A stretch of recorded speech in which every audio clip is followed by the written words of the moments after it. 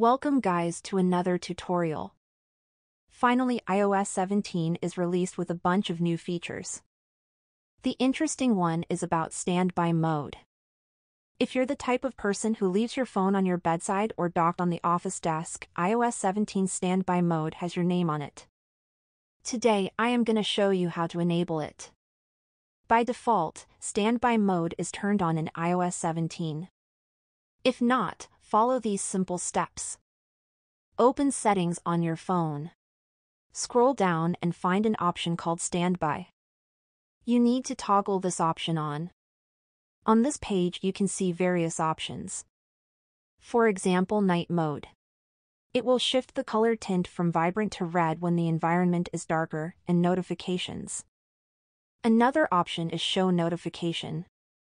With this one you can have critical notifications displayed in standby mode. And with the last one, you can also tap on them to expand to the preview, similar to the iPhone's lock screen behavior. So guys, that's essentially how the standby mode works on iOS 17. For more tutorials like this one, follow our channel. See you in the next one.